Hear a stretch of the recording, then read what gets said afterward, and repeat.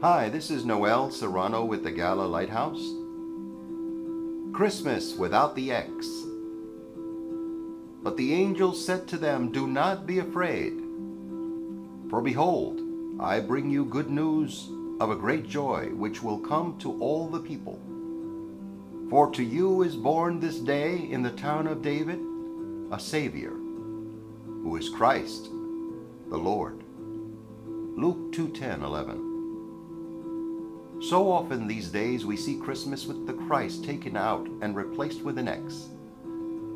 It's almost as if it's a nameless celebration. We as Christians know how far from the truth that is. We read here of angels appearing to the shepherds and declaring the birth of Jesus, the Son of David, who is the Christ, the Messiah. It is in no way a nameless event, but a wonderful celebration of the greatest event, the birth of Christ and the reconciliation to God He brought to us all.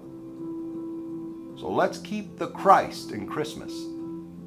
Christmas must always start with Christ, for He has saved us and changed our lives. This is Noel Serrano with the Gala Lighthouse, and the following has been a presentation of the Gala Foundation.